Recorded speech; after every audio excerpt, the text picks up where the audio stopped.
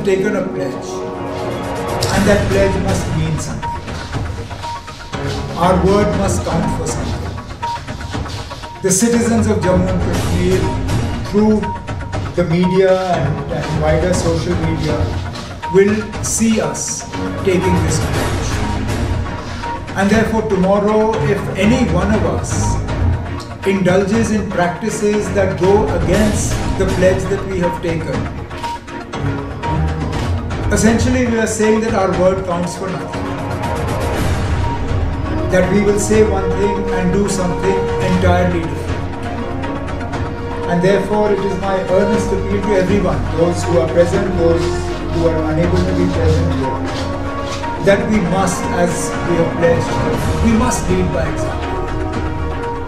We can only stop our subordinates from doing something wrong if we ourselves are honest in our conduct. And therefore, if I am dishonest in my conduct, I can't expect my cabinet ministers to be honest. If I can't expect them to be honest, they can't expect you. And if we can't expect you to be honest, we can't expect your subordinates. And therefore, it starts with me. I aim to lead by example. I intend my honorable cabinet colleagues to follow that example. And in turn, I expect you to follow the example they set and your subordinates to follow your example. Ordinarily, I would tell you in no uncertain terms that there is zero tolerance for this. And as far as I'm concerned, there is. But I'm also acutely aware that we have, unfortunately at the moment, a rather hybrid system of operating. And I have a feeling, and I'm going to say this regardless of the consequences, some may feel that they can exploit this system to their advantage.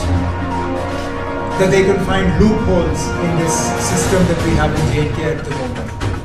But please rest assured, this is very much a temporary phase. I have just come back from very successful meetings in Delhi. I have received assurances at the highest level that the commitments made to Jammu and Kashmir, particularly with regard to our governance model, will change.